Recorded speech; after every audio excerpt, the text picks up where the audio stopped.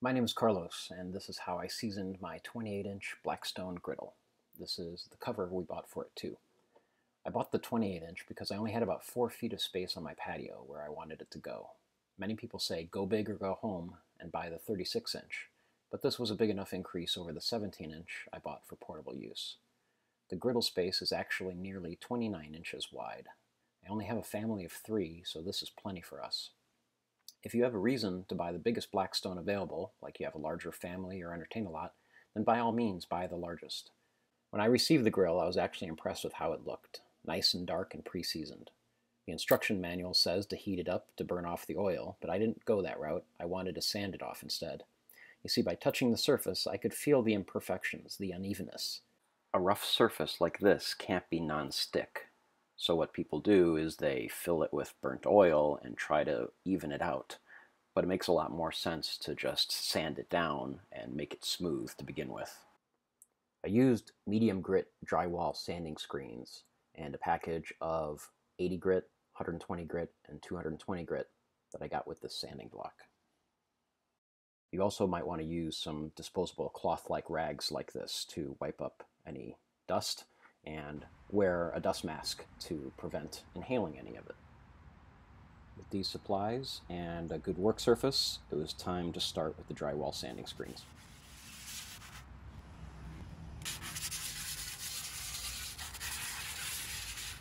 When you finish the step, you'll end up with this black metal powder that you'll want to wipe away. Next is using the 80 grit sandpaper. And you'll want to make sure you sand the sides as well.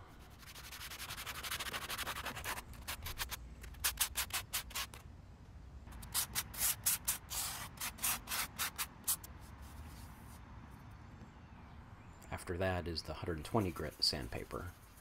Try to listen for the difference in tone of what we're sanding off. And lastly, the 220 grit sandpaper.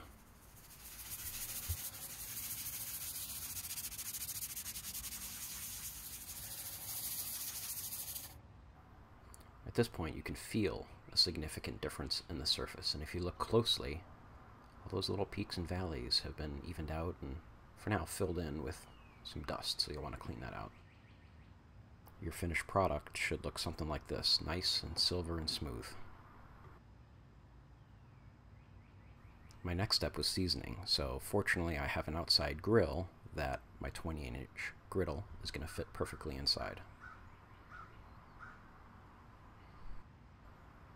I used the recommended Blackstone conditioner and seasoning because at nice warm temperature, like in the sun, it spreads on very nice and smooth, and you can apply a very thin layer. You want to make sure to do it to the back and, of course, the griddle surface itself.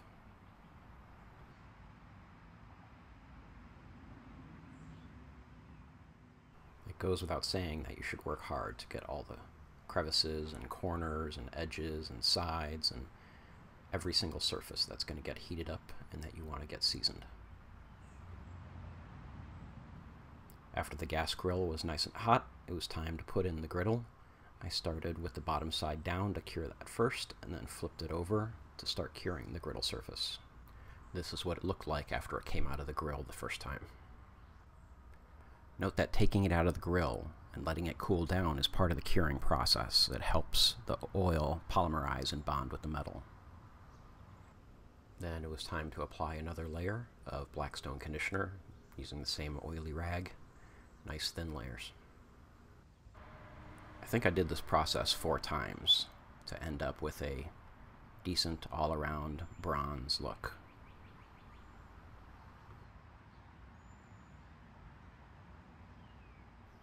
Looking closely, we can see how the metal has changed color and all those much shallower divots have been filled in. This isn't perfect yet, this is just a start.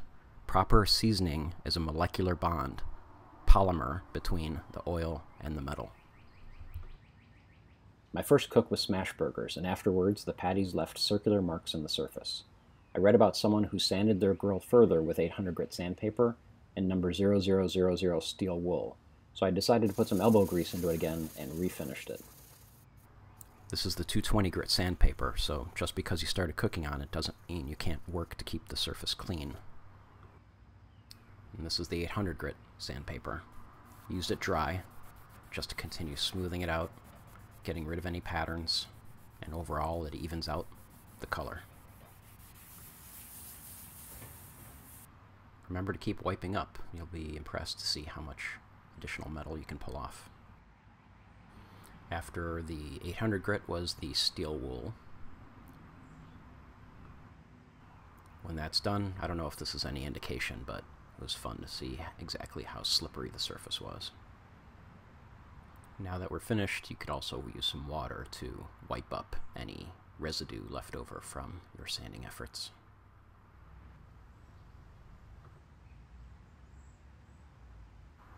And then you can always apply some more Blackstone conditioner.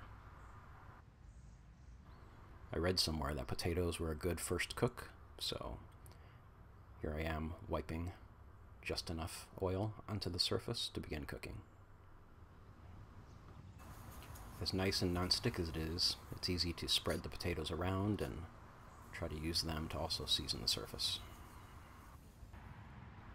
Finally, I also want to demonstrate cleaning up. You want to scrape off any leftover food. There's no reason to allow any kind of buildup on this kind of surface.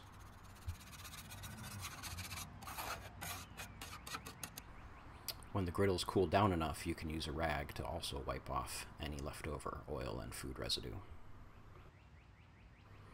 Then get a clean rag and wipe off anything else. All you want to end up with is a surface that's nice and oily. Because this was my first cook again, I wanted to be thorough and scrape off any leftover food with a chainmail scrubber. In the end, I believe I have a griddle that is going to act more like a properly seasoned cast iron pan instead of a metal surface, which is essentially painted for protection. Can you scrape off your seasoning? If so, that's not seasoning, that's food. Seasoning is polymerized oil that is bonded at the molecular level with the metal. It can't be scraped off and it can't be rushed.